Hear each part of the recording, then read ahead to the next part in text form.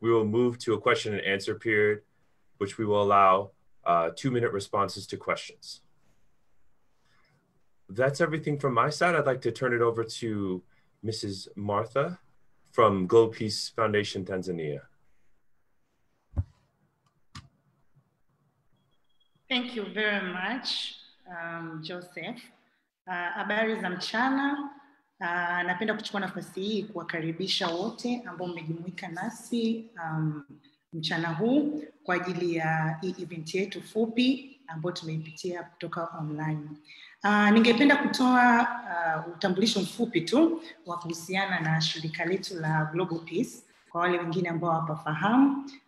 Global Peace ni NGO ambayo makao makuu yake yako nchini Marekani, Washington DC, na tunafanya kazi katika chapter mbalimbali hapa Africa, Europe, Asia, lakini for the sake ya event yetu ya leo naomba nitoe tu nizimention chapter chache ambazo za hapa Africa.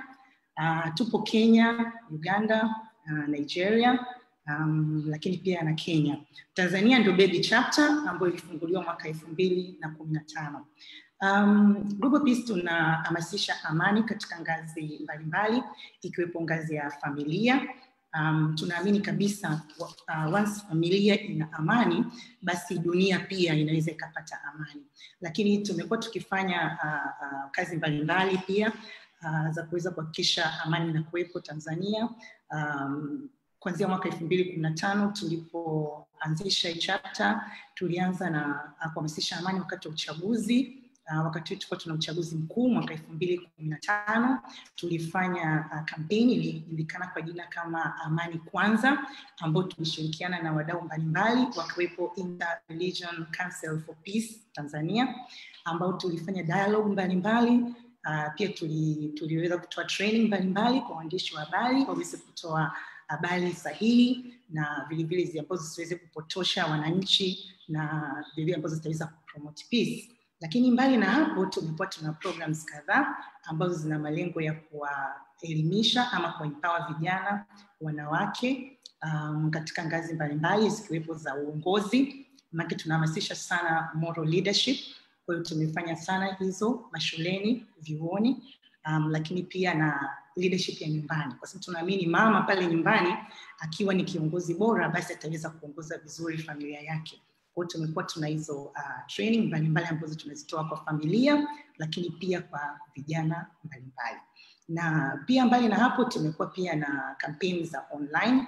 Tumekuwa tukihamasisha amani, tumekuwa tukihamasisha vijana kujitambua, kuelewa umuhimu wao, lakini pia kwa wanawake kuweza kujijenga kwenye sehemu mbalimbali kuanzia economic empowerment lakini pia na bila kusahau leadership empowerment. Tumefanya pia mikutano mbalimbali ambapo mwaka 2015 tulifanya mkutano mkubwa ulijulikana kama Global Peace Leadership Conference, tulifanyia Zanzibar, na mgeni rasmi alikuwa ni makamu wa pili wa rais, na tuliweza kujumuisha watu mbalimbali. Ulikuwa ni mkutano wenye manufaa makubwa. Lakini baada ya hapo tumeendelea kufanya hizo Global Peace Leadership Conference mbalimbali nchi mbalimbali zikiwepo Philippines, watu na alternate. Tukifanya mwaka huu nchi hii basi tunasubiri mwaka unaofuata tena ule mwingine tunafanya nchi nyingine. Kwa hiyo mwaka huu ilikuwa tufanye Kenya mwezi Julai kuanzia tarehe 30 na mpaka tarehe 1. Lakini kwa sababu ya hili janga la COVID-19 hatutaweza kuwa tena na hiyo in person na hiyo conference. Badala yake tutakuwa tuna online. Hiyo Global Peace Leadership Conference Kenya itafanyika online na tutaifanya tarehe 30 na tarehe 31 mwezi huu wa Julai.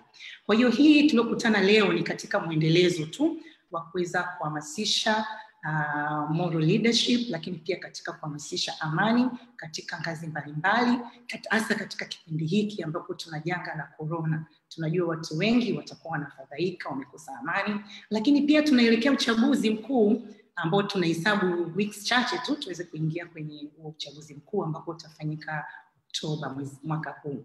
Kwa hiyo tumeona ni muhimu pia tukakutana kama hapa tulivyofanya, tuweze kujadili mambo mbalimbali, na tuna panelists wazuri sana, tuna moderator mzuri sana, wote wako very experienced. Tunategemea kusikia mengi kutoka kwao na tukajifunza mengi, lakini pia tuwe huru kuweza kuchangia mambo mbalimbali. Na ndio maana huu mkutano, japo tuna watu wenzetu wa taifa lingine, lakini tulipendekeza tufanye kwa Kiswahili ili wote tuweze kuchangia kadri inavyowezekana.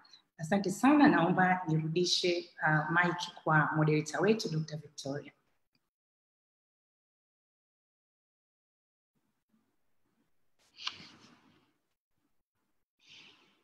Victoria.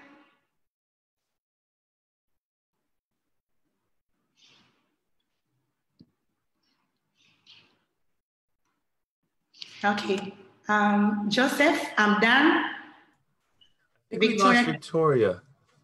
Yeah. Her connection might have dropped off. Oh, she's not there. No, but I'll make sure when she gets back on that I'll make an announcement. Okay. Maybe meanwhile, if there's anyone can also ask any question through the chat. Mnaweza kuuliza maswali mbalimbali wakati tunasubiri moderator wetu kufika. Na wakati huo naona tunaweza tukakaribisha mzungumzaji mwingine tena wakati tunamsubiria Dr. Victoria. Dada Anna, Advocate Anna, upo tayari kuendelea tafadhali?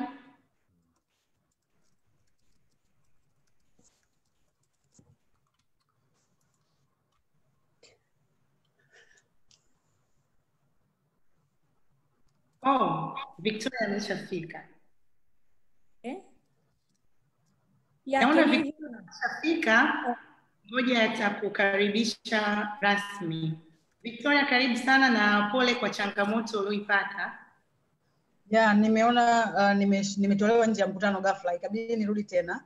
Napenda kukushukuru dada Martha kwa kufanya utangulizi huo muhimu wa kwa nini leo tumekutana hapa kama sehemu ya kufanya maadhimisho ya mkutano unaohusiana na masuala ya uongozi ya shirika la Global Peace Foundation Afrika Mashariki, ambapo inafanyika chini ya kauli mbiu ya kuboresha uongozi wenye uadilifu kuelekea amani na maendeleo endelevu.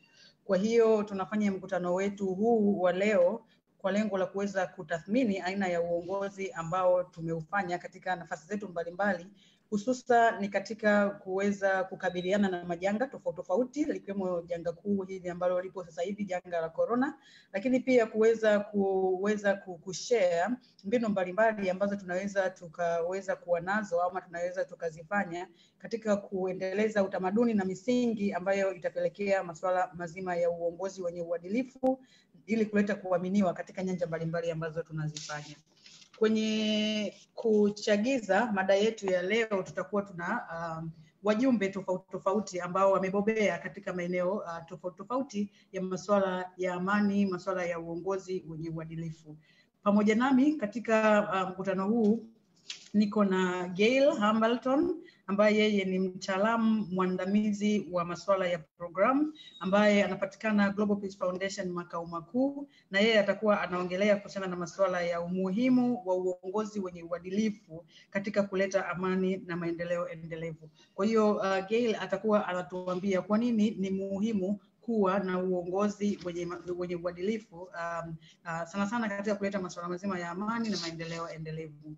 Pamoja nasi pia tuko naye kaka Togolani Mavula ambaye yeye ni mtaalamu mbobezi kwenye masuala mazima ya diplomasia pamoja na uongozi, na atakuwa akiangazia kwa undani masuala mazima ya uongozi wenye uadilifu katika kuleta amani na maendeleo endelevu kwa upande wa vijana.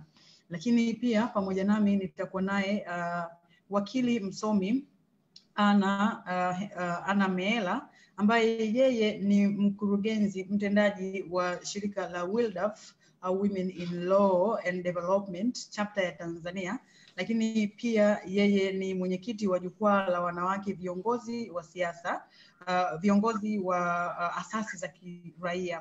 Na Ana pamoja nasi atakuwa anaangazia masuala mazima ya uongozi wenye endelevu kwa upande wa wanawake viongozi. Lakini pia niko na panelist mwingine ambaye nitamtambulisha baadaye kidogo, lakini kwa kuanza tu ili kutopoteza muda mwingi tutakuwa tukijiuliza maswali kadha wa kadha kwa leo.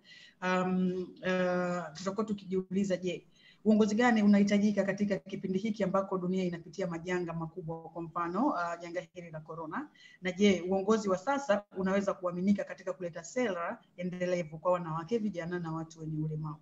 Kwa hiyo haya ni maswali mawili yatakuwa yanatuongoza kwa leo, lakini pia kama nilivyosema tutakuwa na wataalamu wetu watakuwa wanaongelea masuala mazima ya uongozi wenye uadilifu katika kuleta amani na maendeleo endelevu katika sekta mbalimbali, katika vijana, katika wanawake na kadhalika.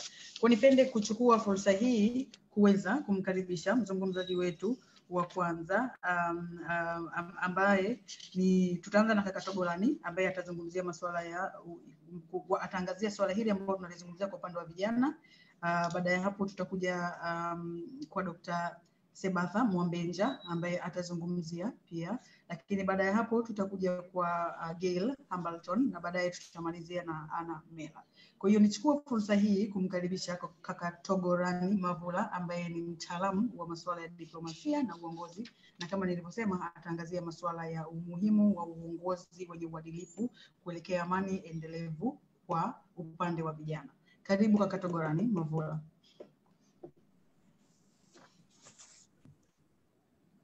Asante moderator kwa kunipa nafasi ya kushiriki katika mjadala huu wa leo ambao unazungumzia umuhimu wa maadili, na ni maadili kwa Kiingereza ndio wanatumia maneno mawili, kuna ethics and morality, lakini maadili katika uongozi na kuleta maendeleo katika amani na maendeleo katika nchi au katika jamii zetu.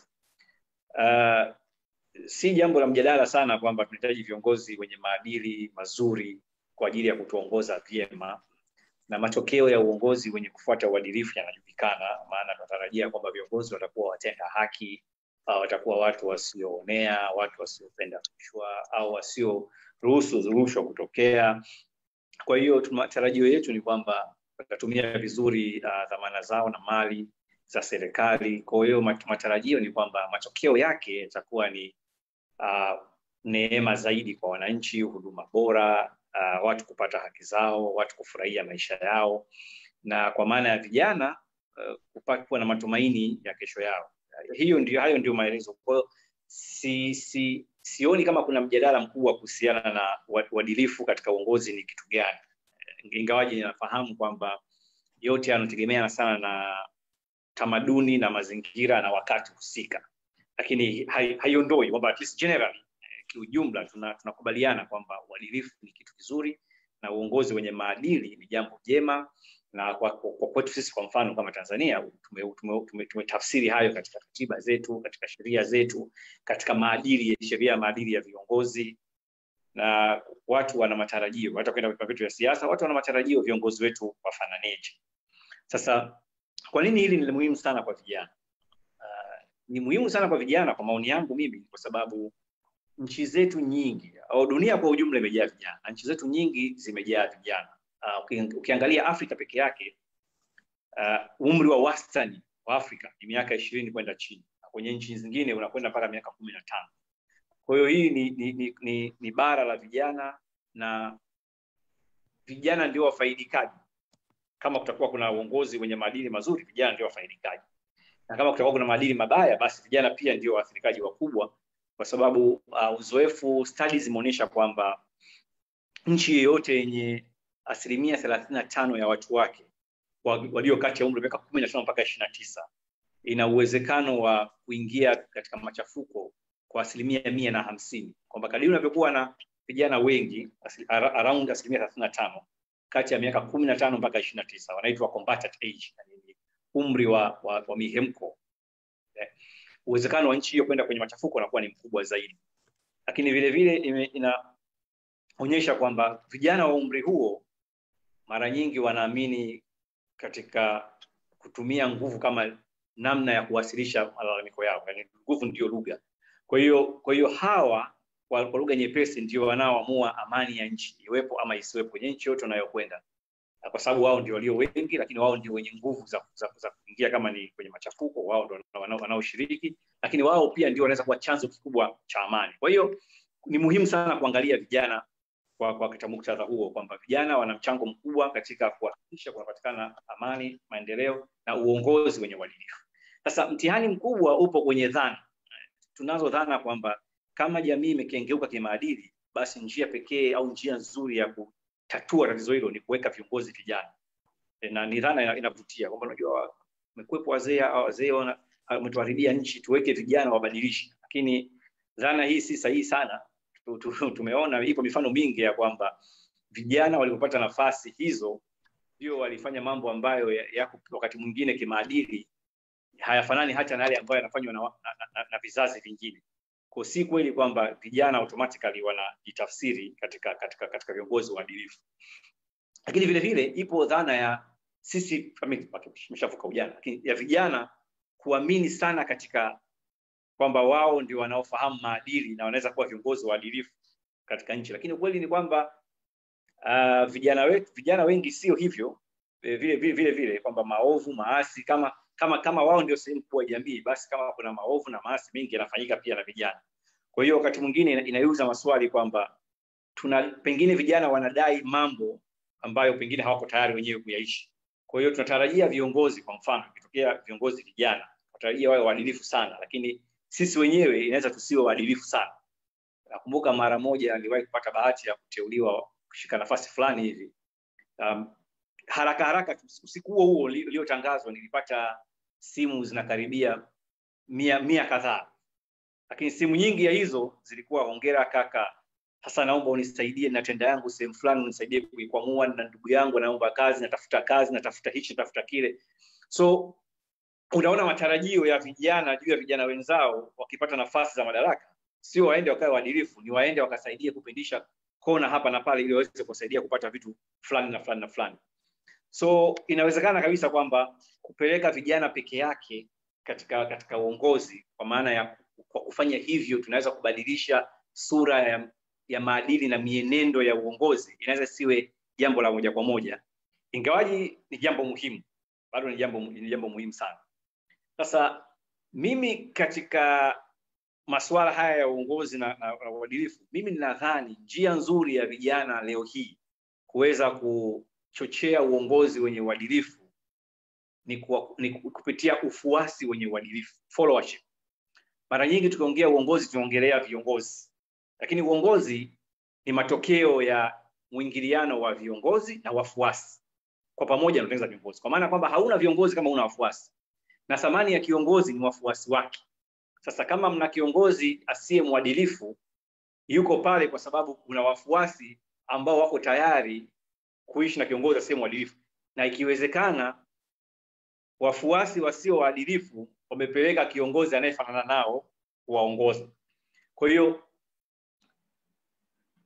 mara nyingi namna nyingine ya kuangalia namna kubadilisha ya kuchange uongozi wetu, kubadilisha uongozi kwa maana kuwa na viongozi waadilifu ili kuweza kufikia malengo yetu hayo ya kuwa na amani na utulivu na maendeleo, ni kwanza kwa upande wa wafuasi na kujiuliza maswali ambayo wakati mwingine hatupendi sana kujiuliza, kwamba je, sisi wafuasi wenyewe ni waadilifu kiasi gani? Ni kwa kiasi gani tunashawishi na kuwasogeza viongozi waadilifu kwenda katika nafasi ya kutongoza? Kwa sababu kweli ni kwamba wachache sana wataweza kuongoza. Kwa kuwa wachache wataweza kuongoza, ina maana wengi sana tutakuwa tunaongozwa.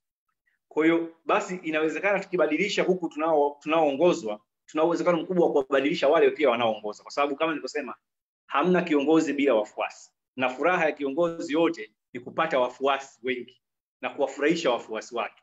Sasa ni kwa kiasi gani sisi tunatumia nguvu yetu ya ufuasi kuweza kuwafanya viongozi wetu wawe waadilifu, kudai huo uadilifu kwao, ndio jambo la muhimu zaidi, na jambo ambalo linaweza likabadilisha swala zima la uadilifu katika uongozi. Sasa katika tasnia ya uongozi, katika studies za uongozi, wanazungumzia kitu kinaitwa dhima ya wafuasi. Kwamba huko nyuma zamani tulikuwa tumezoea kuamini kwamba wafuasi ni watu wanaoswagwa tu, kwamba kuna kiongozi alafu anapeleka wafuasi anachotaka.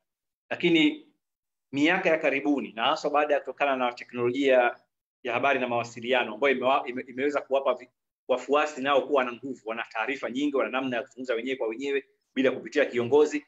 Tumeona kwamba wafuasi wenyewe kwa wenyewe wakiweza kuhamasishana, wakiweza kushawishiana, wana uwezo wa kushawishi mabadiliko makubwa katika uongozi kokote pale walipo. Na dhima mbili ambazo nadhani ni kubwa wanaweza kuzifanya kwa sasa. Ya kwanza ni kuchagua viongozi waadilifu, kwamba kama wafuasi wakitaka kiongozi mwadilifu atapatikana, kwa sababu atatokana miongoni mwao. Wafuasi wanaumba viongozi wao, na viongozi hao wakienda madarakani, wafuasi watawasaidia hao viongozi, na wafuasi hao naongea wengi ni vijana, watasaidia hao viongozi kuishi maisha ya kiuadilifu. Kwa sababu ipo mifano ambayo tumeona viongozi wamechaguliwa wakajaribu kuwa waadilifu, wakatoka, alafu wafuasi wakawazomea na kuwacheka na kuwatania kwamba amekaa kwenye eneo la madaraka, amehudumu, ametoka masikini, amepitiwa na mradi fulani wala hakula chochote, angalia. So kuna namna fulani ambapo pressure ya wafuasi inaweza kuwafanya viongozi wakatamani kukengeuka kimaadili ili waendane na matarajio ya wafuasi wao. Lakini lingine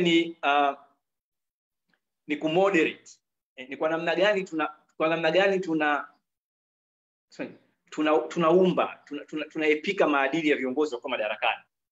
Na hii ni kwa namna gani tunashiriki kwenye mijadala. Ni namna gani tunawazomea wanapokosea. Ni namna gani tunawasifia kwa haki wanapopatia, na tunawakosoa kwa haki wanapokosea. Je, sisi wenyewe katika kuwakosoa kwetu tunatumia uadilifu au tunawakosoa tu? Maana wakati mwingine inawezekana mtu amekosea, lakini namna tunavyomkosoa tunamsogeza mbali zaidi badala ya kumrekebisha. Kwa hiyo tunarekebisha au tunahukumu. Kwa namna vijana, especially kwa sasa ambapo tuna mitandao ya kijamii ambayo inawapa vijana nguvu kubwa, namna vijana tunavyoweza kushiriki katika mchakato wa uchaguzi, namna ya kuwatambua viongozi waadilifu, namna ya kuwasindikiza hao waadilifu kwenda madarakani, namna ya kulinda uadilifu wao na kuwashawishi kwa madarakani, ndio mambo yanayoweza kubadilisha matokeo yake kupata viongozi waadilifu. Kinyume na hapo, kwa kweli itakuwa ni kutafuta miujiza, kwamba kama jamii yenyewe sisi sio waadilifu sana, au kama vijana wenyewe sio waadilifu sana, basi kutegemea viongozi ambao ni waadilifu ni jambo la. Asante. Asante sana kaka Togolani. Huyo ni Togolani, mtaalamu wa masuala ya diplomasia pamoja na uongozi, na ametupa masuala mengi sana, na nikijaribu tu kuongea kitu moja kwa imesisitiza ni kwamba lazima tuwe na wafuasi waadilifu. Sasa tunawapikaje wafuasi waadilifu? Wanawachaguaje viongozi waadilifu? Wanawapongezaje viongozi waadilifu? Wanawakosoaje viongozi waadilifu? Ndio tunapata hapo kuwa na package nzima ya nini tunaelekea katika kupata uongozi. Asante sana, hizo ni insights nzuri sana, na kabla sijapoteza muda mwingi basi uweze kumkaribisha Dr. Sabetha Mwambenja. Yeye atatupa wake kuhusiana na masuala ya uongozi wenye uadilifu katika sekta ambayo anaifanyia kazi. Daktari Sabetha, karibu. May I recommend that we skip Dr. Sabetha for right now? She's having some connection issues. Maybe we should go to the next presenter. Okay. Okay, so may I take this opportunity to invite Gail Hambleton, Senior Program Officer from the Global Peace Foundation, New York International Office. You're welcome, and you'll be speaking on the importance of moral and ethical leadership in bringing upon sustainable peace and development. Gail, please take the floor. Thank you. Thank you so much. Thank you to Martha for inviting me to share with you today, and thank all of you for your kind attention. It's an honor to be here. I have some slides that I'd like to show. I would like to kind of go back and forth a little bit with the slides, but first of all, this topic ethical leadership. I'm so happy that Martha chose this topic. It's very, very important. And because I work in the area of peace building, I think it's pretty natural that I would want to emphasize in my presentation today the qualities of being a peace builder. That to be a wonderful leader, a powerful leader, one needs to be a peace builder, a unifier, not a divider. So how can we become a really fine peace builder? Where can we find learning on this, and how can we develop our character in this way? So let me try sharing my screen here. Do I need to pause, Martha, at different times for translation, or should I just go right through? I think you can just go on. Victoria, I'm going to do summary after she speaks, so there's no problem. She can speak all the way, and then I can make summary of what she says. Gail, please go forward. Go ahead. Okay. Okay. Let me bring this up. Okay, can you see that now? I hope so. Yes, you can see it. Go ahead, please.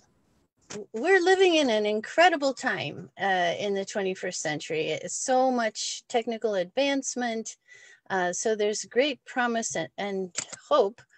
But nevertheless, we still have so much conflict and corruption on every country around the world. And this really cripples the human progress towards peace and prosperity. So actually, our biggest challenge is an ethical challenge, and that's what we're, talking about today.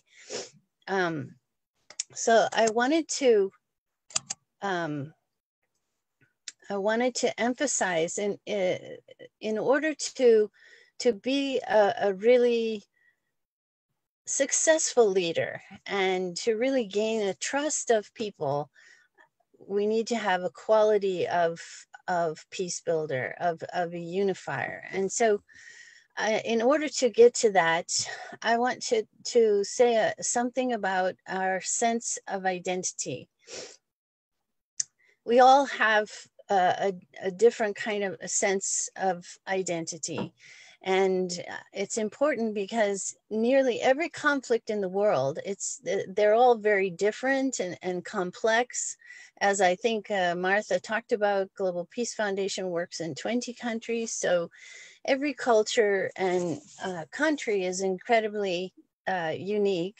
But nevertheless, there are some similarities, and almost every conflict we look at can be seen through the lens of identity-based conflict. So that's why I want to talk about identity a little bit. We all have a need for belonging. We tend to live in our groups, and we feel good being in our groups, which is a good thing. So we group ourselves by our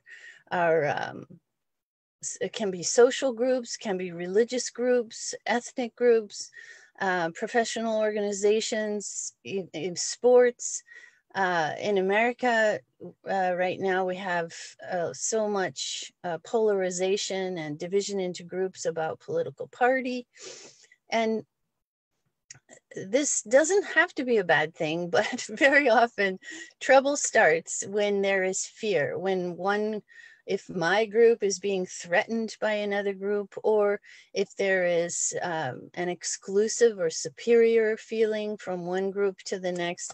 This is when we then come to have an us and them situation.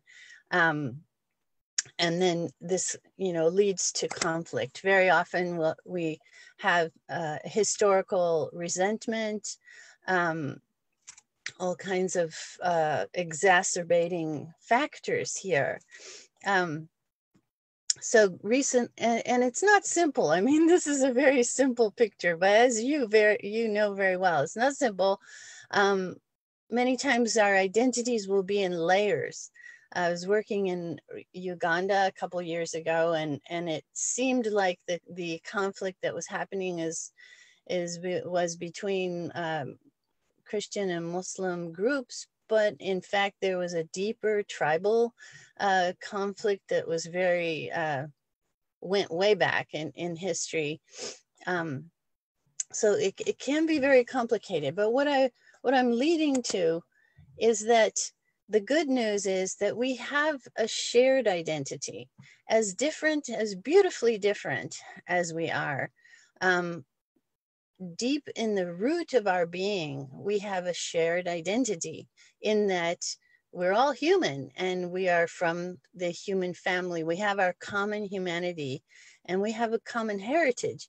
And that's not something that we talk about enough. We don't really live from that root identity, and we need to. We everything can be very, very different when we live and we have our consciousness and our sense of belonging. But we need to expand our sense of belonging to our common humanity.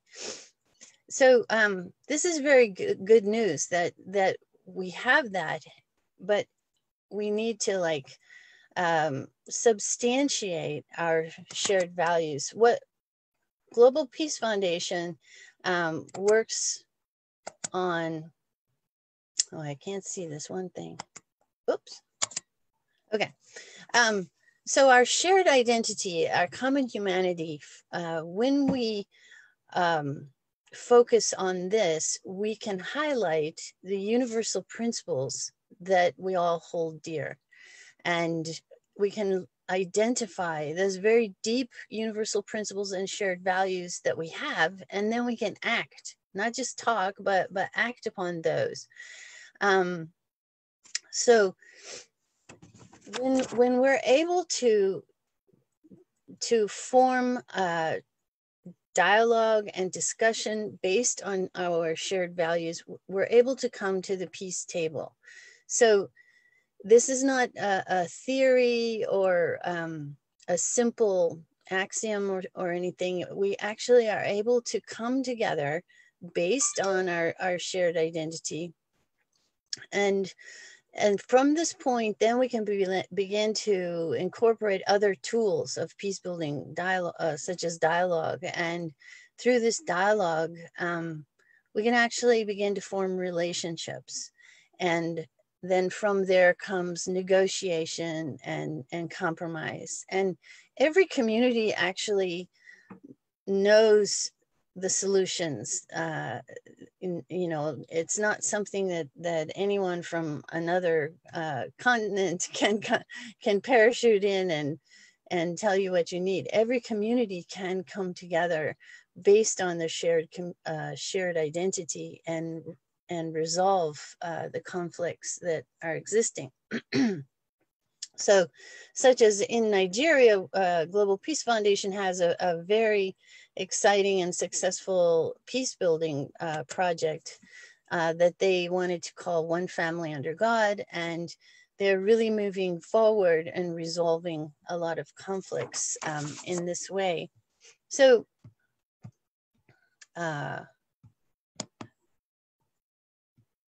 so I want to get back. How do I get back to my, oh, yeah, okay, I'm back. Okay, so let me just wrap up. Engaging the human family, focusing on our common humanity. It may sound like a simple thing, one family under God, but yet it's actually very, very profound. And it's something that resonates with people around the world. So I think that this quality, if we can have this in our approach, and we treat each other as we would our own family, this can really make for a successful leader. So those are the thoughts I wanted to share today, Martha. Thank you. Thank you so much for the opportunity. Thank you very much, Gail. It's indeed an honor to have you today. And actually the point you have underscored are very important. Imagine if we could have a feeling that we are all one, we are all equal, we are all, there's no differences among ourselves. I think the world would have been a better place. So thank you so much for reminding us about that key principle, which is not very well getting across in our decision making and in our negotiation tables. So thank you very much. I will just let you rest for now, and we'll come back during the question and answers. Now I would like to do a translation of what you have just presented. Thank you, Gail. Asante sana mabibi na bwana kwa kuendelea kutufuatilia katika mjadala wetu huu wa masuala mazima ya uongozi wenye uadilifu katika kuelekea katika kupata amani pamoja na maendeleo endelevu. Aliyetoka kuzungumza alikuwa ni Bi Gail ambaye ni mtaalamu mwandamizi wa masuala ya programu kutoka Global Peace Foundation kule makao makuu. Kwa hiyo amezungumzia umuhimu wa kuwa na viongozi wenye uadilifu ili kuleta uaminifu kwa watu, kwamba ili watu waweze kukuamini basi inabidi uweze kuwa kiongozi ambaye unajali masuala ya uadilifu. Lakini pia amezungumzia kwamba sifa nyingine ya kiongozi ni yule ambaye analeta watu pamoja na sio kuwagawanya ama kuwachonganisha. Lakini amezungumzia kwamba mizizi mikubwa ambayo inaleta kutokuwa na amani, masuala ya vita pamoja na mambo mengineyo ya kukosa amani katika dunia nzima ni yale ambayo yanaendana na jinsi ambavyo tunajitambulisha au namna ambavyo tunatambuliwa. Kwa mfano, tunapojitambulisha ama kutambuliwa kwa rangi zetu, mrengo wetu wa kisiasa, masuala mazima ya uchumi, dini, ukabila na kadhalika. Kwa hiyo amesema masuala haya ambayo yanatutambulisha sisi ndio yanaleta ile dhana ya wao ni wao na sisi ni sisi. Kwa hiyo kuweza kupelekea kuwepo na sintofahamu baina ya makundi mbalimbali na hivyo kuweza kupelekea masuala mazima ya vita. Lakini pia amezungumzia masuala mazima ya historia ambavyo yanaweza kutusonga pamoja na vile ambavyo watu mbalimbali wameweza kuvi-experience na namna gani ambavyo vinaweza kukaa mioyoni mwa watu na mwisho wa siku kuleta masuala mazima ya vita. Lakini amezungumzia msingi mkubwa ambao unaweza ukatutoa huko tulipo, ukatutoa kwenye masuala ya namna tunavyojitambulisha na namna gani ambavyo yanaweza yakapelekea masuala mazima ya vita na ugomvi. Amesema ni msingi wa kuona kwamba sisi wote ni watu wa moja, ni watu wa familia moja, tunatokea sehemu moja. Na akasema msingi huu japokuwa ni wa muhimu na ni mzuri, na kwamba ukiingia kwenye majadiliano yoyote na fikra kama hizi unakuwa ni rahisi kupata mustakabali wa jambo ambalo liko mbele yenu, lakini umekuwa hauongelewi sana na watu mbalimbali ambao wanafanya majadiliano ya amani. Kwa hiyo amesema tukiweza kutambua kwamba sisi ni wamoja, watu wa familia moja, na tunaamini kwenye misingi mimoja na hatuna haja ya kugombana kwa sababu wote tuko hapa kwa ajili ya kufanikisha kitu kimoja. Tunaweza tukakaa kwenye meza moja, tunaweza tukafanya majadiliano, tunaweza tukafanya mazungumzo na mwisho wa siku kufikia mwafaka wa masuala mbalimbali ambayo yanatukumba sisi kama wana dunia hii. Lakini amezungumzia mifano tofauti tofauti ya namna gani Global Peace Foundation inafanya kazi katika kuleta amani katika nchi za Uganda na Nigeria na nchi zingine ambazo wanafanya kazi. Kwa hiyo napenda sana kumshukuru Gail kwa huo mchango mzuri, na ningependa sasa niende kwa panelist wangu mwingine ambao mtoa mada mwingine. Kama Dr. Mwambenja yuko tayari, kama Dr. Sabatha yuko tayari, tunaweza tukaenda naye. Joseph, is Dr. Sabatha in?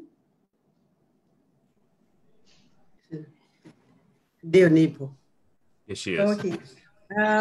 Asante sana daktari, karibu sana uweze kutuelezea uzoefu wako katika masuala mazima ya uongozi wenye uadilifu. Umekuwa kwenye sehemu nyingi, umepita mashirika mengi na mambo mengi. Kwa hiyo kwa kweli mchango wako ni muhimu sana. Tungependa uweze kushare na sisi mawili matatu kuhusiana na kile ambacho unakiamini kwenye masuala haya ya uongozi wenye uadilifu. Karibu sana daktari. Asante sana. Nikushukuru Martha na moderator kwa kuniweka kama mzungumzaji katika hii panel ambayo ni nzuri sana. Nilikuwa nazungumza na Martha kwamba mimi nilivyokuwa kwenye uongozi au ni kwenye uongozi, lakini nilikuwa sijui kwamba a few issues au incidents ambazo zinaonesha uongozi uadilifu katika kuleta amani.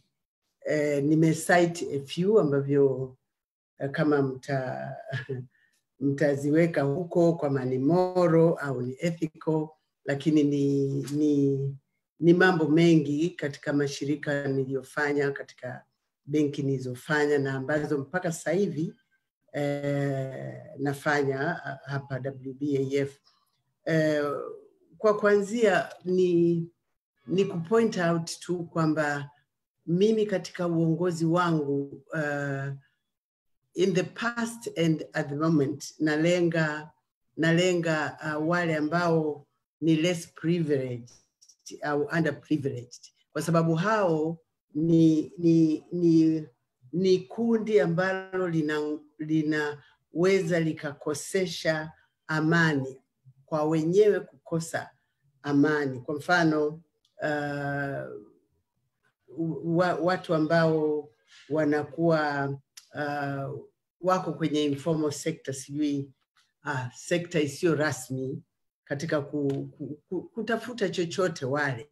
Lakini utaona sisi bankers hao au benki, formal banks, haziwaoni kwamba wanahitajika wapate financial services. Kwa hiyo mimi katika mlengo wangu hao ndio nilikuwa na walenga, na sikuachia mahala ambapo wanapata pesa.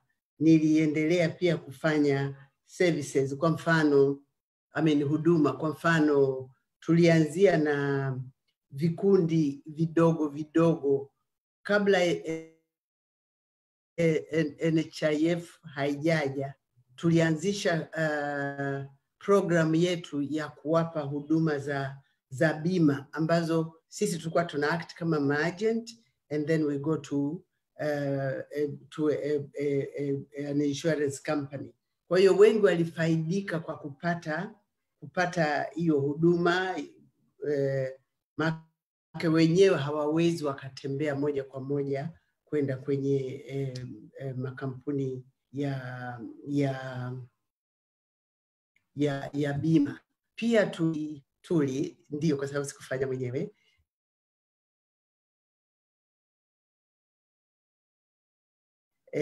tuliweza kuwasaidia waita informal dwellers. Sisi tunaita kwa Kiingereza ni slums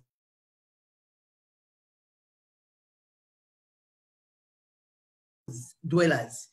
Yani wanatafuta tu mahala pa kukaa ili mradi wakae. Kwa hiyo tuliwaona hao, tukawalocate. Kwa mfano tulianzia na Wamanzese na sehemu zilizo around, kuangalia jinsi gani tunaweza tukawaanzishia program ya low cost houses. Kwa hiyo tukawapeleka Kisarawe na Kigamboni, huko walipata vidogo, lakini pia nyumba ni zao nzuri za afya ambazo zinapendeza kuliko hapo walipo. Wewe ni mbele yako, yani front door, mwenzako ni choo. Kwa hiyo yeye huko choo kina eject kwenye mlango wako wa mbele. Lakini hiyo program tulianzisha, na kwa bahati mbaya hatukuendelea nayo kwa sababu tulianzisha juzi, lakini zile plots walizozipata Kisarawe na walizozipata Kigamboni wameweza kuendeleza, na I'm glad now kuna kampuni nyingi tu ambazo ziko kwenye low cost houses ili kuwakopesha hao waweze kulipa kidogo, at least haikufa hiyo idea. Vitu vingine ambavyo tumefanya is human, ethical and moral. Kulikuwa na mama mmoja ambaye aliniumiza mimi as a person and as a mother and a woman. Aliachwa eti na mumewe, alifukuzwa nyumbani kwa sababu anazaa sana. Yeye huyo mama maskini, she was at that time she was in her 30s, akazaa watoto 6 mapacha mfululizo. Mume wake akaona anamletea matatizo, kwa hiyo akamfukuza nyumbani. Mama yule akaishia kulala kanisani. Sisi tulipopata hiyo taarifa, tulienda kumnunulia huyo mama nyumba ambayo ilikuwa na vyumba 3, sehemu hizo alizokuwa na kaka karibu na mumewe, ili kimuume aone ya kwamba mkewe amepata nyumba ina vyumba 3. Tukamnunulia pia vitanda vya kutosha watoto wake walale kila mmoja vyake, na hiyo nyumba pia ilikuwa na you know, it was a full house, meaning ina kitchen, ina choo ndani na kila kitu. Alafu tukamwanzishia biashara ndogo tu ambayo alikuwa anafanya mbele ya nyumba yake. Yule mama alibadilika haraka. Baada ya mwaka tukamuita kwenye celebrations zetu. Hatukuweza kumtambua, sio yule tena ambaye alikuwa amepata hayo matatizo. Kwa hiyo those are the things ambavyo naona, kwa sababu viko related na peace. Yule mama alikosa peace kwa kukosa mahala pa kulala na kuwa humiliated ya kwamba amefukuzwa. Lakini mumewe naambiwa baadaye, baada ya kuona mkewe ameseto sasa, ana nyumba na biashara, alianza kumtafuta. Lakini hatukutaka kufuatilia mahusiano baada ya, because I'm sure walirudiana, lakini kiasi tulichofanya ni kuhakikisha yule mama ameweza kupata mahala pa kulala. Asante sana daktari. Asante sana daktari, tutakuja kwenye wakati wa majadiliano. Tumefurahi sana kuweza kusikia nyie kutoka katika sekta ya benki na magana ambavyo mmeweza kufikia makundi yale ambayo tunaita ya pembezoni, vijana, wanawake, kubadilisha maisha yao kwa kuwapatia viwanja na nyumba za bei nafuu. Hilo ni swala jema, ni swala ambalo linaonyesha kwamba ni uongozi ambao unaweza kujali makundi ambayo yako pembezoni kidogo. Nikushukuru sana na tutarejea tena kwa ajili ya maswali na majibu. Asante Dr. Sabetha. Napenda kuchukua fursa hii kumkaribisha Ana Kulaya, Ana Mela, ambaye ni mkurugenzi wa WILDAF, na yeye atakuja kutuambia umuhimu wa kuwa na uongozi wenye uadilifu katika kuendesha asasi za kiraia, sana sana zile ambazo zinaendeshwa na wanawake ama zinaendeshwa kwa ajili ya kuweza kufikia wanawake na kuweza kutatua matatizo yao mbalimbali. Kwa hiyo dada Ana, kama uko tayari, karibu sana uweze kushare nasi mawili matatu ambayo umeyapanga kabla tuende kwenye maswali na majibu. Ana Mela.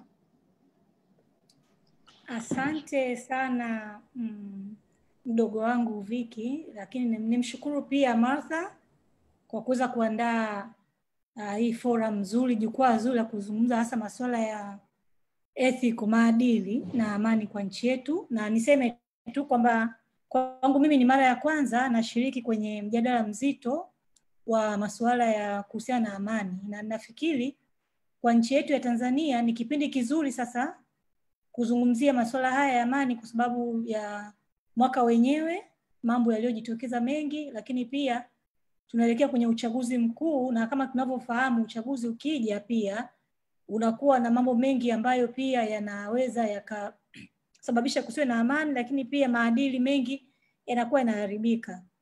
Kwa hiyo niseme tu kama Martha aliponikaribisha kwenye hili jukwaa, nilikuwa bado sijaelewa hasa natakiwa kuzungumza nini. Kwa hiyo nimeandaa ka presentation kangu kadogo sana ambacho nitapenda kukarusha, ili zaidi ni kushare kuhusiana na sisi kama wanawake viongozi ambao tunatoka kwenye asasi za kiraia na nini tunafanya. Kwa hiyo katakuwa kama muda mchache sana.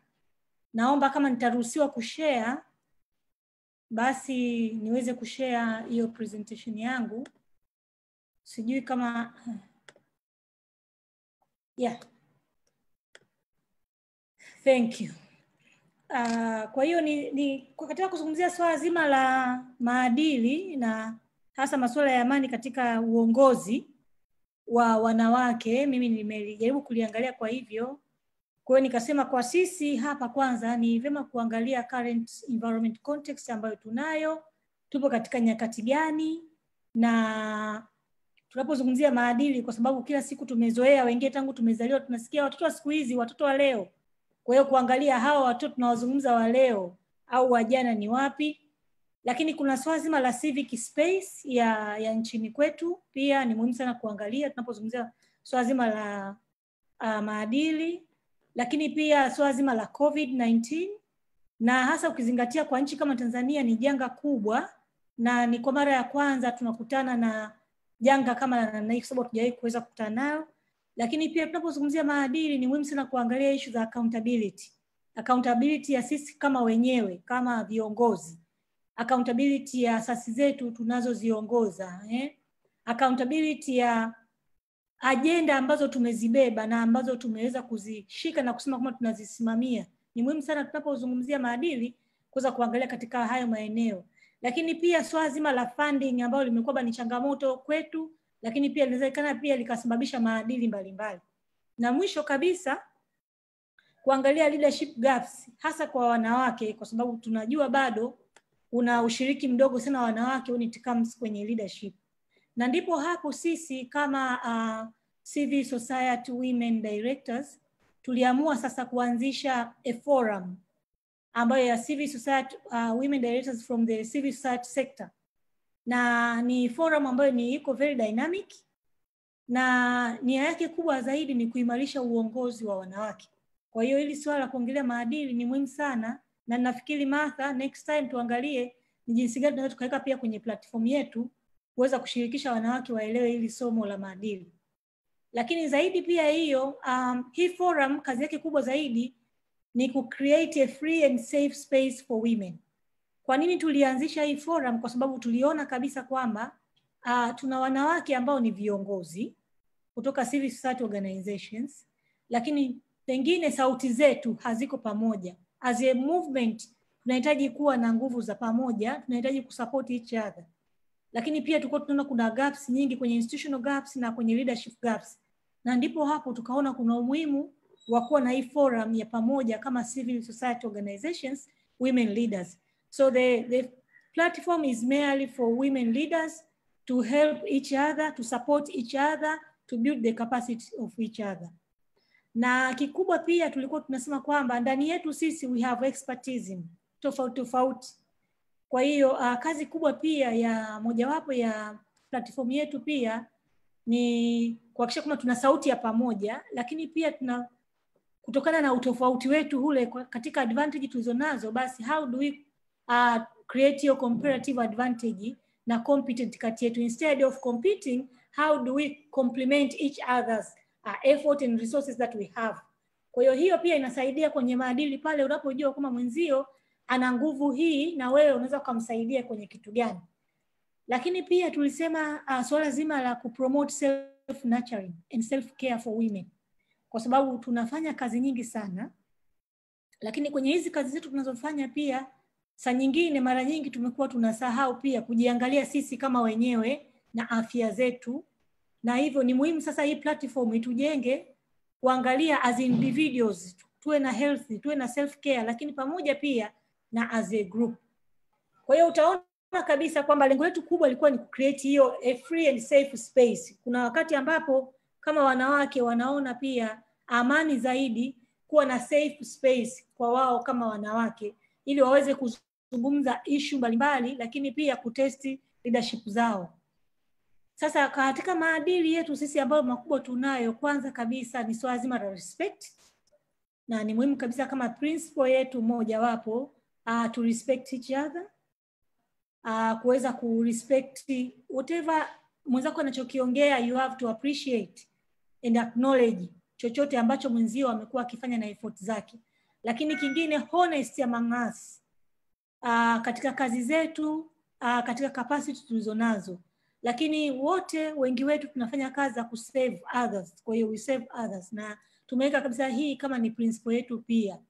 Na kikubwa ni kubuild communities, na kwenye communities tunaangalia women, tunaangalia children na girls, but community in general. Lakini issue nzima ya fairness, na ukiziangalia katika maadili hizi ninaweza kusema kama ni kanuni ambazo ni muhimu sana ili kuweza kuwa na maadili katika uongozi. Ni muhimu sana sasa kati yetu kuwa na hizi principle. Lakini kama nilivyosema hapo awali, swala zima la kusisitiza kwenye kujali pia afya zetu, kujali sisi wenyewe, kujali kazi zetu tunazozifanya, na kufanya reflection ya nini, tuko wapi, tunaenda wapi na changamoto gani, pamoja na kuweza kusupport each other. Na kikubwa kwenye platform yetu ambacho tunakifanya sasa ni kuweza kufanya kuangalia swala zima la women organizations, na hasa kwenye current context. Lakini sisi pia tulikuwa tunasema kama maadili yanavyosema, sisi wenyewe kama leaders, kama viongozi wanawake, lazima tuwe pia ni role model. Na ili tuweze kuwa role model, lazima tuyaishi yale ambayo tunayasimamia. Tunaamini issue ya gender equality, tunaamini issue ya women empowerment, basi sisi tuwe role model. Tunaamini issue ya non discrimination, fairness and justice. Sasa sisi tuwe basi ni mfano katika uongozi wetu, sio tu kwa women leaders but also kwa jamii zetu, lakini pia kwa government, na hata katika yale makundi ambayo tumekuwa tukiyaongoza. Lakini pia kuweza kumentor na kucoach young leaders, tukiamini kabisa kwamba kuna wasichana wengi wanaokuja na vijana wengi ambao wanahitaji sana uongozi wetu. Sasa nitatoa tu baadhi ya vitu ambavyo tumevifanya kwenye COVID kwa mfano. Vingi nitakuwa sijaviandika, lakini I will share. Lakini kwanza tufahamu kabisa issue ya COVID-19 kwa mfano. Kwa nchi kama Tanzania kwetu ni shocking. Na pia kwa organization imekuwa ni big shock, kwa sababu katika wakati wa kuandika risk analysis, katika risk analysis ambayo tulikuwa tunazifanya, wengi wetu tulikuwa hatujaweza kuona kuna issue ya janga hili linaweza likatokea. Na hii ilisababisha ucheleweshaji wa activities nyingi, na pengine hata kuweza kusubmit kwa wafadhili wetu na watu mbalimbali. Na hapo sasa ikawa inapelekea kwamba kama civil society organization tuliona kuna haja ya kuweza kukaa pamoja. Kwa hiyo tulifanya series of meetings and dialogues kusaidiana nini tufanye kama viongozi. Nini, kama tunakumbuka wengi, kwa mara ya kwanza kwa experience zaidi ya miaka 30 hatujawahi kukutana na hichi kitu wengine cha kwamba tukae manyumbani. Sasa unafanyaje kazi ukiwa nyumbani? Ilibidi tuanze kutumia online platforms, kutumia digital methods, na jinsi gani sasa kuweza kushare kati yetu sisi resources tulizonazo kuweza kusaidiana. Na tukaweza kutoka na position paper nzuri ambayo ilikuwa inaongelea impact of COVID into gender, na kuweza kuiwasilisha serikalini ili wao pia waweze kuangalia katika jicho la jinsia kwamba ni kwa kiasi gani wanawake wamekuwa wanaathirika na swala zima la COVID. Yote hii ni katika maadili ya kwamba transparency na honest, kwamba yale tunayoyafanya basi tuweze kushirikisha hata uongozi wa nchi ili kwa pamoja tuweze kutafuta suluhisho. Lakini sio tu kutengeneza position paper, wengi wetu katika mashirika yetu pia tuliweza kufanya kazi nyingi mbalimbali katika kusaidia communities zetu. Kuna watu ambao walikwenda masokoni kusaidia kina mama wajasiriamali, kusaidia wapate zile PPE kwa mwanzoni kabisa. Lakini kuna mashirika ambayo yalikuwa yanatoa msaada wa kisheria kwa wanawake ambao walikuwa wanapata violence. Kuna mashirika ambayo yalikuwa yamesaidia pia kutoa msaada hata wa rescue. Kwa hiyo ni kazi mbalimbali tulizofanya zote hizi, na tukizingatia katika hii topic ambayo tunayo maadili, kuweza pia kusupport na kutoa huduma kwa wahitaji zaidi, hasa katika kipindi hiki cha COVID. Kwa kuanzia mimi yangu ni hayo Viki, asante. Kama kutoka kuna ziada nitaongezea. Asante sana. Napenda kukushukuru sana wakili msomi Anamela kwa mchango wako huo muhimu, lakini kama ulivyoongelea haya masuala ya COVID-19 yameleta changamoto kubwa sana kwa wanawake, na ni vizuri kuona platform ya wanawake ambao ni viongozi katika asasi za kiraia wamechukua hatua madhubuti, kwa sababu taarifa na utafiti vinatuambia kwamba ugonjwa huu wa COVID-19 umeweza kupelekea uongezekaji wa masuala ya ukatili wa kijinsia, mimba za utotoni, kuongezeka kwa mzigo mkubwa wa majukumu ya nyumbani na kadhalika. Kwa hiyo nyinyi kama viongozi wa hizi asasi za kiraia ambazo zinafanyia kazi masuala ya wanawake, kuchukua hatua kama hizo mlizozichukua kwa kushirikiana na serikali ni jambo la muhimu. Kwa hiyo ni wakati sasa wa kwenda kwenye kupata maswali mbalimbali kadri yalivyoulizwa na watu mbalimbali kwenye sehemu yetu ya maswali na majibu, na nina maswali kadhaa. Kuna swali moja kwenda kwa Togolani Mavula, mtaalamu wetu wa masuala ya diplomasia na uongozi. Yeye anauliza, kuna mtu mmoja anauliza kwamba je, Tanzania ina mifumo ya kuandaa vijana kuwa wafuasi na viongozi waadilifu? Kwa hiyo hilo swali moja kwa Togolani Mavula, natumaini ananisikia. Lakini swali lingine ambalo limeulizwa ni kwamba je, tunauandaaje wafuasi waadilifu? Lakini naona kama ni maswali ambayo yanakaribiana, kwa sababu ulikuwa umeongelea sana kwamba ili kupata viongozi waadilifu kwa upande wa vijana tunahitaji kuwa na wafuasi waadilifu. Kwa hiyo swali lile ambalo nimeshalisema ni kwamba je, Tanzania ina mfumo wa kuandaa vijana kuwa wafuasi na viongozi waadilifu? Na je, tunawaandaaje vijana kuwa wafuasi waadilifu? Kaka Togolani, kwako. Asante moderator, asante kwa swali. Tunawaandaaje vijana kuwa wafuasi? Kama mifumo ipo. Nachoweza kusema mifumo ipo. Tunaweza kujadiliana juu ya ufanisi wake na ufanyaji kazi wake. Na mifumo ambayo ipo kwanza kabisa ni shule, mfumo wa elimu kwa wale wanaokwenda shuleni. Kufundisha shuleni ni maadili mema katika mtaala, katika mambo ambayo yanasisitizwa ni maadili. Kufundisha matarajio ya watu juu ya viongozi waweje, wafanyeje kazi yao, juu ya mifumo ya nchi. Kwa kwenye elimu tunapata hiyo kwa wale wanaofanikiwa kwenda shule mpaka juu, but pia kuna vyama vya siasa. Sasa nadhani vyama sasa kufanya wajibu wao vizuri sana kwa sababu mbalimbali ikiwemo rasilimali, lakini shughuli kubwa vyama vya siasa ni kuandaa watu kuwa viongozi, vijana kuwa viongozi na kuwa wafuasi. Na ndio maana katika hali ya kawaida vyama vingi nyingi vitakuwa vina nia ya vijana na wengine wanakuwa na chipukizi, lakini lengo ni kuanza kuandaa vijana katika mazingira hayo ya kuwa viongozi na kuwa wafuasi waadilifu, kwa sababu kama tunasema wafuasi na viongozi wote ni viongozi tu, wote wanafanya shughuli ya uongozi. Kuna watu mnaoandaa kuwa viongozi, baadhi watakuwa viongozi, baadhi hawatafanikiwa kuwa viongozi, wanaweza kuwa wafuasi wazuri au wakawa viongozi katika wafuasi. So vyama vya sasa vina jukumu hilo. Asasi za kiraia pia zina jukumu hilo na zinajitahidi kufanya, lakini nafahamu nyingi ama ziko mijini ama zinajitokeza zaidi kipindi cha uchaguzi mkuu, kwa sababu kuna rasilimali za kufanya hivyo, lakini na zenyewe nazo zina wajibu huo. Nao niseme mifumo ambayo ipo. Alafu kuna vyombo vya habari. Vyombo vya habari na vyenyewe vina jukumu hilo vya kuhabarisha, kuelezea maadili yanayofaa, na tunatarajia kupitia huko vijana wanajifunza. Na tano, kuna taasisi za dini. Naona viongozi wetu wanajitahidi kuwasisitiza watu kuwa wafuasi wazuri, kufuata yaliyo mema. Kwa mifumo ipo. Changamoto ni inafanyaje kazi na tunafanyaje iwe bora zaidi. Basi hiyo ndio jambo la kujadili, na ni jambo ambalo nasema ni jambo la continuous improvement. Jambo ambalo inabidi liendelee kila siku kusisitizwa. Ni kama ambavyo kwenye dini ambavyo kila Jumapili na kila Ijumaa watu wanakwenda msikitini na makanisani kwa ajili ya kurudia masomo yale mwaka hadi mwaka, siku hadi siku. Kwa sababu binadamu ni rahisi kuwa kwenye kufuata njia ya uadilifu leo na kukengeuka kesho na kurudi kesho kutwa. Ndio maana kwamba ni jambo shughuli inatakiwa iendelee. Wanasema kuna aliwahi kuwa na bosi wangu mmoja huko nyuma aliwahi kusema kwamba kurudia ni kusisitiza. So repeat is emphasis. Kwa hiyo swala madili jambo litakuwa liendelee kila siku, kila wakati.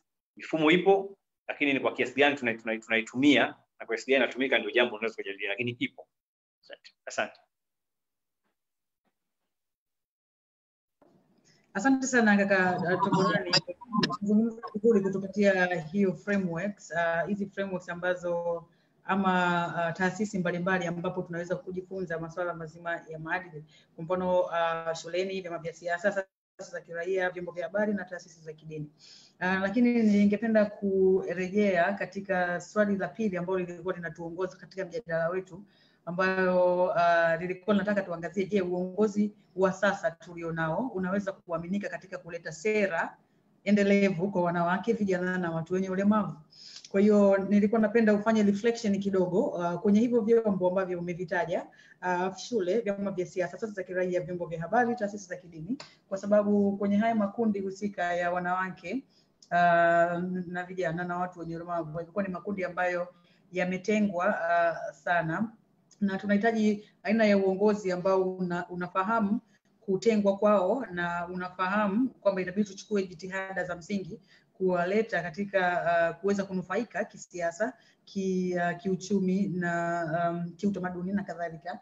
Kwa hiyo je, hii mifumo ambayo umeitaja inaweza ikatumikaje ama inaweza ikajipangaje katika kuhakikisha kwamba inachochea basi kuwepo kwa sera na mazingira ambayo yanafanya kazi kwa ajili ya kuleta ustawi wa wanawake, vijana na watu wenye ulemavu?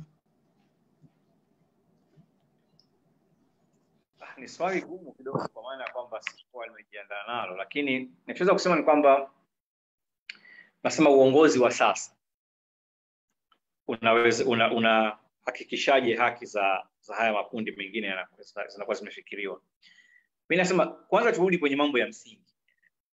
Na la kwanza kwenye msingi huo tunaanza na katiba. Kwanza katiba yetu inasemaje? Je, inaongelea kuhusu ubaguzi wa aina yoyote dhidi ya watu hawa makundi maalum, kwa mfano wanawake, vijana na walemavu? Kugundua kwamba katiba yetu hata hii ya sasa ambayo watu wanahoji kwamba pengine vitu na wakati, bado inapokuja kwenye hizo haki haijawanyima hawa watu, inazilinda haki za haya makundi. Yani, kwa hiyo kwanza tunao msingi wa kikatiba. Na katiba ndio inayozaa sheria sasa. Kwa utakwenda kwenye sheria zetu pia, unaona kwamba hakuna sheria zinazowatenga watu kwa namna hii.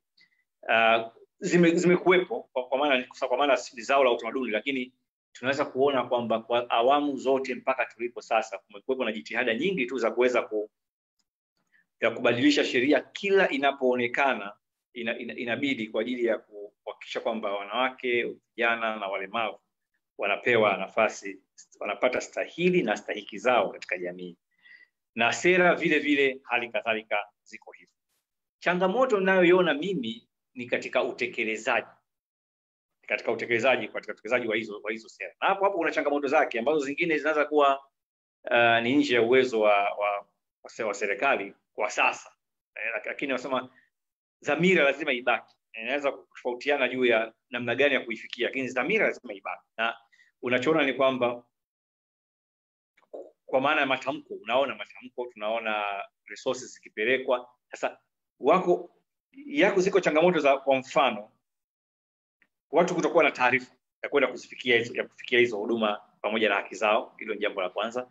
Pili, unaweza kukawa na mikingamo katika kuzifikia tu kwa sababu ya hali halisi ya taasisi zetu, uwezo wake ni mdogo. Na tatu, kunaweza kuwa kuna changamoto ya uwezo wa serikali yenyewe kuzitoa. Naweza kusema kwamba kwa mfano, maana njia nzuri ya kuangalia kama shida sio dhamira ni kwamba hata katika wale ambao hawapo kwenye makundi haya, tutachukulia wanaume, labda wazee na wengineo, bado serikali zetu za nchi zinazoendelea hazijaweza kuwapatia hata hawa haki zao kamili. Kwa hiyo uwezekano ni mkubwa kwamba katika mazingira yale kadiri unavyokosa fursa na haki sawa hawa ambao tunaamini ndio makundi yanayopendelewa, basi maana wale makundi ambao tunaamini yamesahaulika wanakosa zaidi. Ndio maana utakuta kwamba katika nchi zetu sisi ni nadra kuzungumzia haki za wanyama, haki za paka, mbwa, lakini ukienda kwenye nchi fulani watu angalau wamefanikiwa sana kwenye hizi haki zingine, hasa wanaanza kufikiria na haki zingine, yani wanaenda sasa kwenye haki za mbwa na haki za paka zinafananaje. Kwa hiyo mimi sioni upungufu wa dhamira kabisa, sioni upungufu wa nia. Nachokiona ni changamoto zetu tu za maendeleo, kwamba kadiri tunavyozidi kuendelea ndivyo tunavyozidi kuhakikisha haki na ustawi wa haya makundi yanaongezeka zaidi. Kwa hiyo kwamba miaka 10-15 iliyopita kulikuwa na gap kubwa kati ya wasichana na wavulana katika elimu ya sekondari na msingi. Leo hii tunazungumzia kwamba wasichana na wavulana kwenye elimu ya sekondari na elimu ya msingi wamefikia at par. Tena nadhani katika sekondari wasichana wamezidi wavulana. Sasa ni mambo ambayo yalikuwa hayawezekani miaka 15 iliyopita 20. Serikali imejenga uwezo, leo yanawezekana. Kesho kutwa tutakuwa tunazungumzia usawa katika elimu ya vyuo vikuu. Kesho kutwa tutakuwa tunazungumzia usawa katika ajira, usawa katika mapato, usawa katika vitu vingine. Kwa hiyo nasema ni malengo progressive. Muhimu tu ni je, tunakwenda mbele? Kwa madam tunapiga hatua kwenda mbele, ndio jambo la muhimu zaidi ninavyoona. Asante sana Kagurani. Kuna swali lingine ambalo linaendana na hilo, lakini ngoja kwanza niulize swali kwa Gail. So Gail, actually we have a question for you. So how do we make ourselves to come to a realization that we are all one in rights and dignity, such that we can open our hearts in terms of coming together and solving our challenges as individual beings who believe in oneness and in commonness, disregarding our differences? Thank you. Good question. Well, it takes time. And it's not easy, but to have the conversation, to have these kind of difficult conversations, we bring opposing groups together. Sometimes if it's a hot conflict, sometimes we need to work with the respective two groups separately initially to sensitize them and, work on opening their hearts and, really looking at the issues at hand and then carefully in a managed way bring them together for discussion. But in doing this,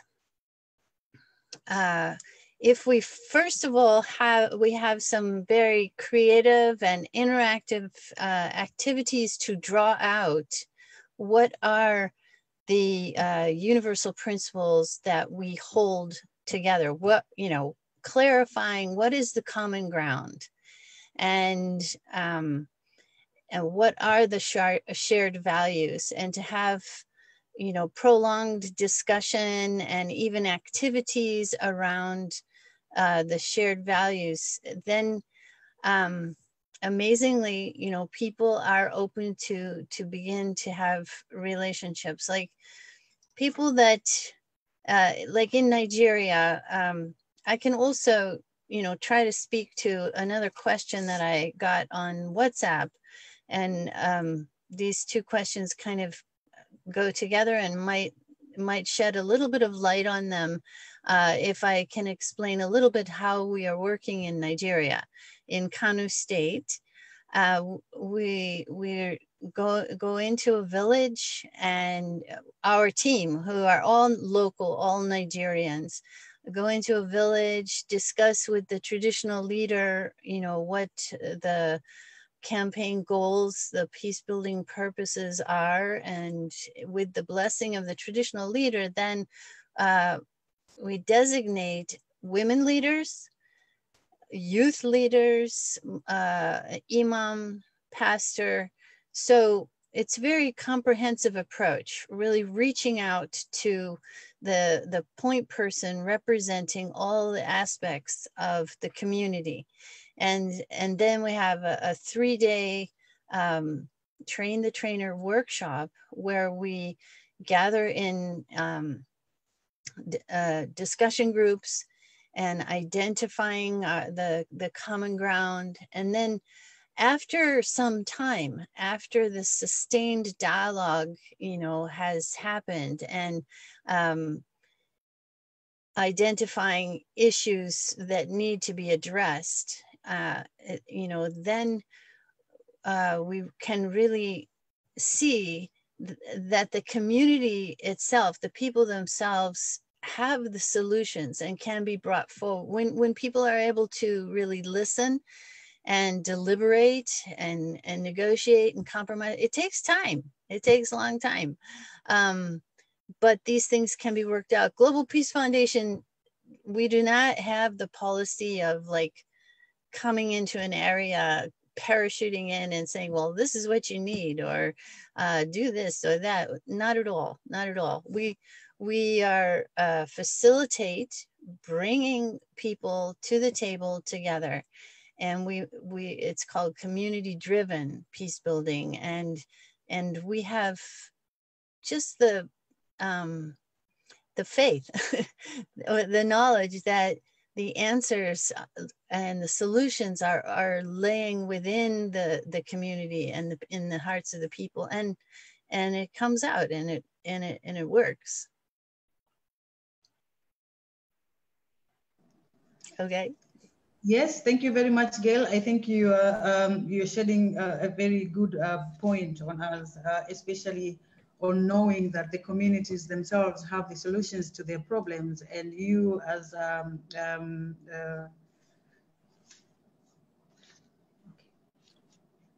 yes, and you as Global Peace Foundation are just facilitators and middlemen instead of imposing your own solutions to people's challenge. I think that's a very important point. Thank you very much. Anna Kulaya, I have a question for you. Is Anna there? Yeah, I am. Yes. Kuna mtu anauliza kwamba kumekuwa kuna harakati nyingi za kuwawezesha wanawake na watoto wa kike kwa namna ambayo imekuwa ikiwasahau watoto wa kiume pamoja na wanaume, na hiyo inapelekea kumekuwa kuna mkanganyiko mwingi na kuwa na backlash kwenye masuala ya usawa wa kijinsia. Na anauliza, je, hii haiendi kinyume na msingi wa kujiona kwamba sisi ni wasawa ama ni watu ambao ni wamoja na wenye usawa kama alivyozungumzia Gail Hamilton?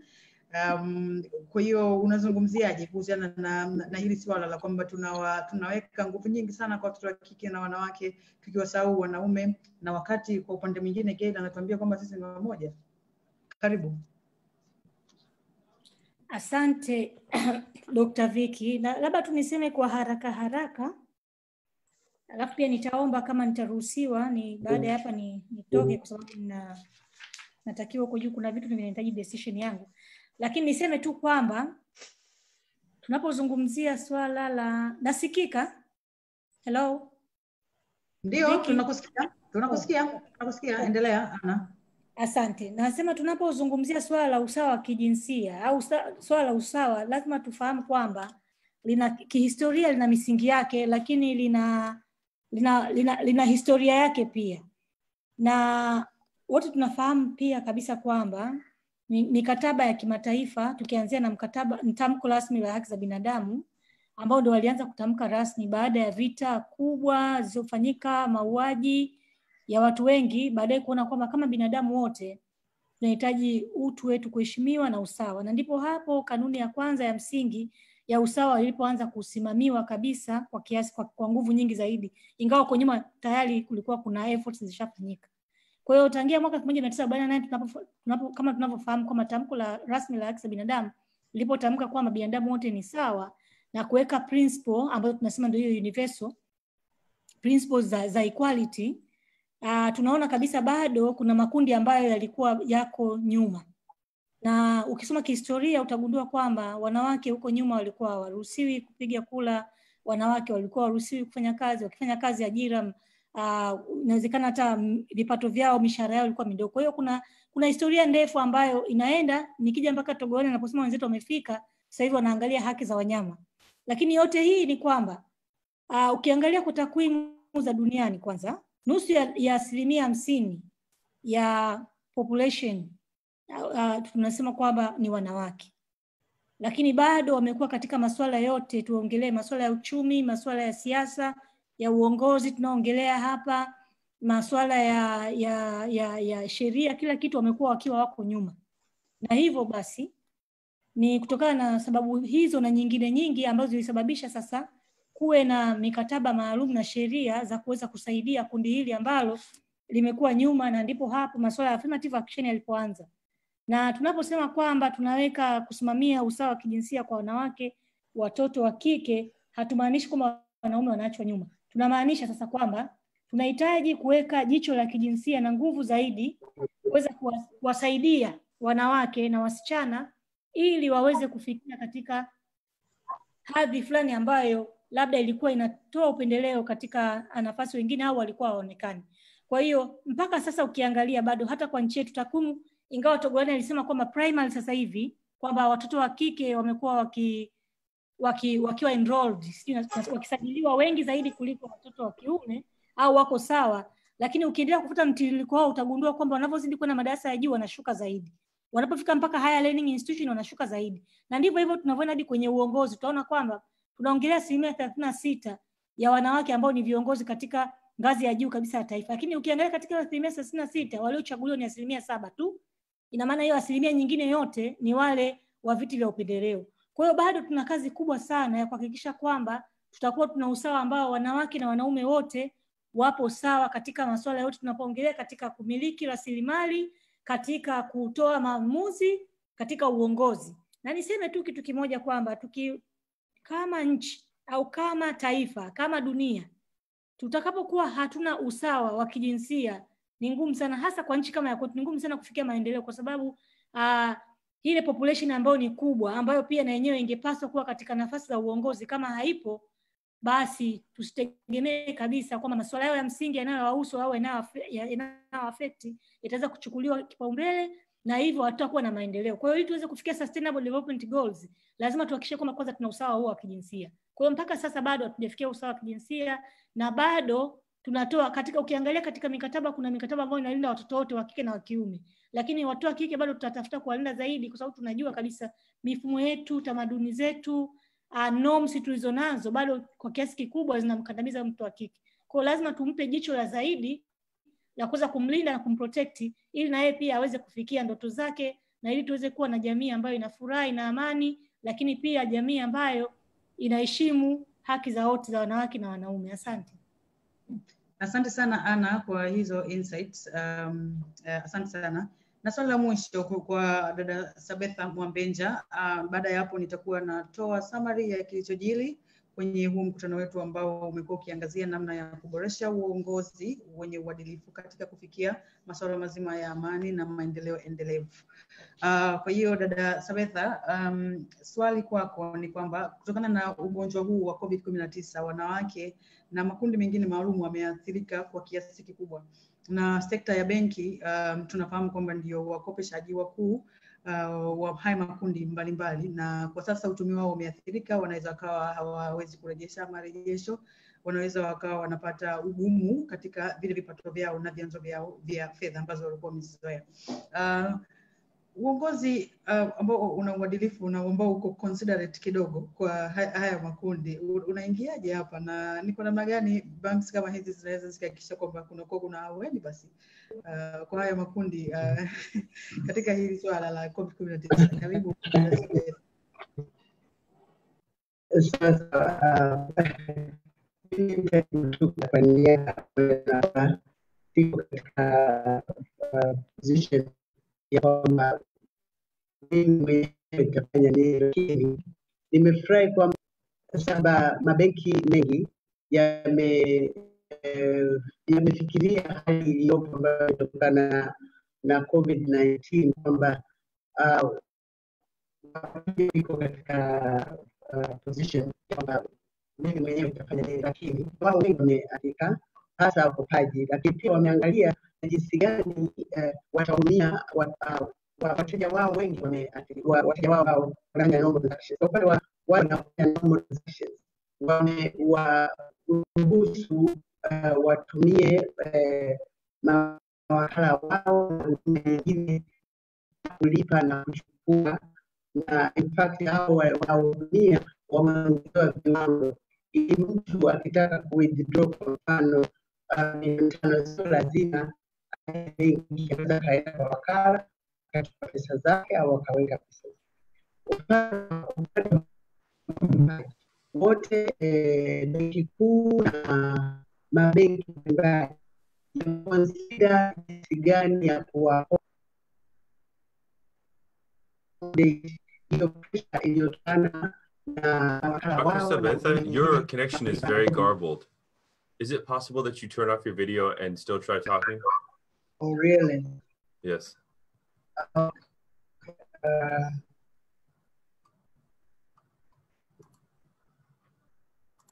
Now try again.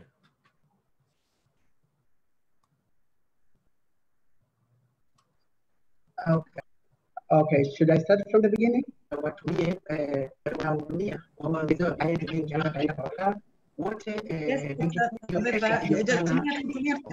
tu dakika moja kuweza kuelezea ambacho nataka. Kwanza namalizia kwamba kwa mabenki mengine yamechukua hatua kwa kuwaongezea wale wakopaji wao muda, ku-extend repayment period, na wengine kubadilisha program za malipo, lakini wengine mpaka wamepunguza riba ambazo wanalipia ili waweze kwa accommodate stress hii ambayo imetokana na COVID-19, na hiyo ni pamoja na benki kuu.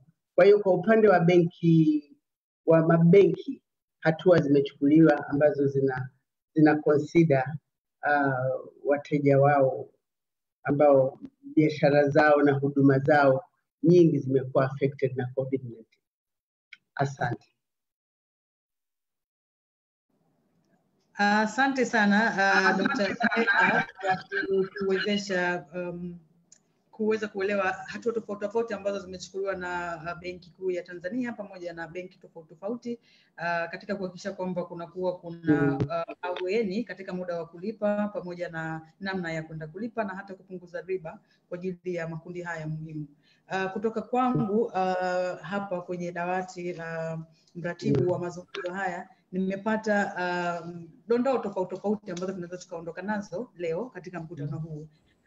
Nikianza kutoka kwa Togolani Mavula ambaye alikuwa ni mtaalamu wetu wa masuala ya diplomasia pamoja na masuala mazima ya uongozi, ameongelea kwamba vijana ndio kitovu cha amani ama vita, kwa sababu kasema kwenye bara ambalo lina vijana wenye miaka 15 mpaka 29 ambao ni takriban 35%, na linakuwa lipo kwa 80% linakuwa liko vulnerable kuweza kuingia katika machafuko. Lakini amesema vijana hawa ndio wanaamini kwenye nguvu kama ndio lugha yao ambayo wanaweza kuitumia. Kwa hivyo wanaweza wakawa chanzo cha amani ama wanaweza wakawa chanzo cha vita. Lakini pia amezungumzia dhana ambazo sio sahihi kidogo sana. Amezungumzia swala zima la kusema kwamba vijana ama wazee wametawala kwa muda mrefu, wamekuwa kwenye uongozi kwa muda mrefu, kwa hiyo wanaweza wakawa si viongozi wazuri, bali wao wanaweza wakawa viongozi wazuri. Kwa hiyo amezungumzia kwamba hilo ni swala ambalo linaweza likawa lina ukweli lakini pia halina ukweli. Kwa hiyo lipo katikati kwa namna hiyo. Mtu yoyote anaweza kuwa kiongozi mzuri, anaweza kuwa kiongozi mbaya kutokana na vile ambavyo ameandaliwa. Lakini pia kuna dhana nyingine ambayo ameizungumzia sana kwenye kuamini katika kwamba vijana wanaweza kuwa waadilifu zaidi kuliko wazee, lakini akatoa ushuhuda wake pale ambapo alipata nafasi ambapo vijana wanakuwa na matarajio, badala ya kuwa wanatarajia kwamba ataendesha mambo kulingana na sheria na taratibu, lakini walikuwa wanatarajia kwamba ataendesha mambo kwa namna ambayo inawapa wao favor fulani ama upendeleo fulani. Kwa hiyo hiyo nayo ni dhana ambayo si sahihi. Katika key takeaways ambayo kaka Togolani ametoa ni kwamba inabidi kuwa kuna mifumo mbalimbali ya kuweza kuwapika wafuasi waadilifu, kwa sababu wafuasi waadilifu ndio huko kwenye wafuasi kwanza viongozi wenye uadilifu wanatoka. Kwa hiyo ukiwa na wafuasi waadilifu wanaweza wakachagua viongozi waadilifu, lakini pia wakawa na matarajio yenye uadilifu kwa viongozi hao ambao wamewachagua, lakini pia hata katika kuwapongeza viongozi wao ama kuwakosoa viongozi wao wanaweza wakafanya kwa namna ambayo ina uadilifu. Kwa hiyo kaka Tugulani ametuambia kwamba center ama kitovu cha kuwa na uongozi wenye uadilifu ni vijana, kwa sababu wao ndio wengi, lakini pia wao ndio wanachagua, ndio wana matarajio, ndio wanapongeza, ndio wanakosoa na kila kitu. Na kwenye mifumo ya kuandaa vijana pamoja na viongozi waadilifu, amezungumzia masuala ya shule, vyama vya siasa, asasi za kiraia, vyombo vya habari, taasisi za kidini na kadhalika. Na amezungumzia kwamba vyombo hivi vipo na vina taratibu mbalimbali za kuweza kuwawezesha kuandaa vijana wawe viongozi na wafuasi wenye kufuata maadili, lakini namna gani vinafanya kazi, namna gani maadili ambayo wanayatoa yana ubora, hilo ni swali lingine. Na kama ilivyo kwenye mafunzo ya kidini ni kwamba unapata kila siku, kila Jumapili, kila Ijumaa. Kwa hiyo tusiache kuongea kama asasi za kiraia, kama vyama vya siasa, kama vyombo vya habari, kama taasisi za kidini, kama shule, kuhusiana na masuala ya uongozi wenye uadilifu. Nikienda kwa Gail, yeye amesisitiza zaidi namna ya kutambua kwamba sisi ni wamoja, tunatokea familia moja, tunaamini kwenye misingi mmoja. Na hiyo ni principle ambayo ni rahisi ya kutufanya tuwe wamoja, lakini apparently imekuwa haifiki sana kwenye meza zetu za amani na majadiliano na makubaliano na kadhalika. Watu wamekuwa wakisisitiza kwenye misingi ambayo inawatambulisha, ikiwemo misingi ya rangi, uchama, udini, ukabila, fedha na kadhalika. Kwa hiyo amesema tukiweza kuona kwamba sisi ni wamoja, watu wa familia moja, tuna haki na utu wa aina moja, basi tunaweza kukaa kwenye meza moja, tukawa na majadiliano, tunaweza tukafikia mwafaka kwa yale masuala ambayo tunajadili mbalimbali.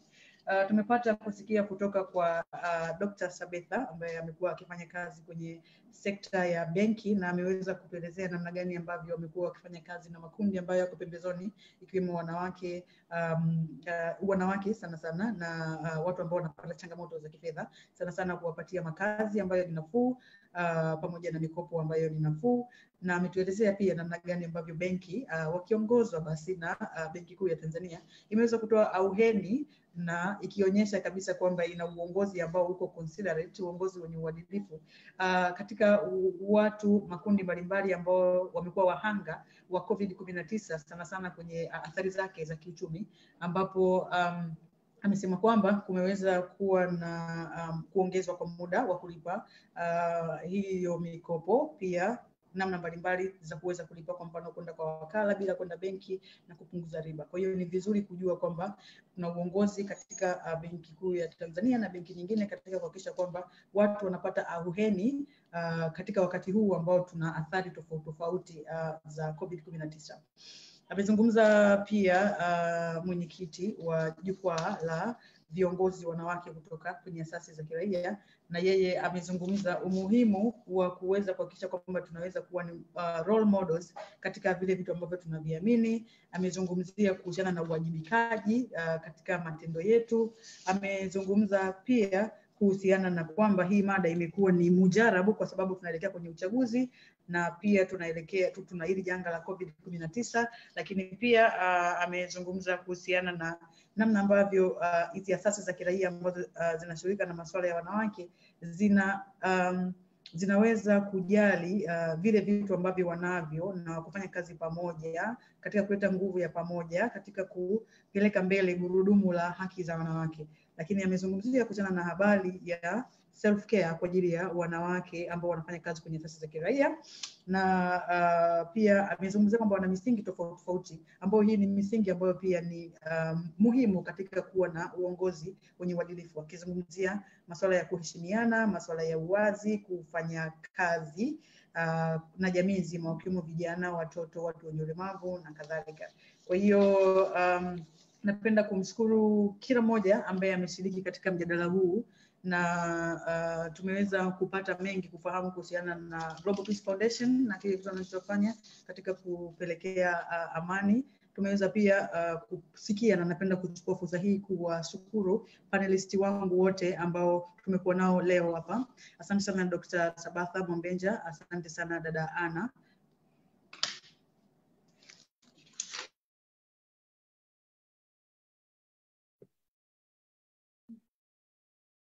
Vicky,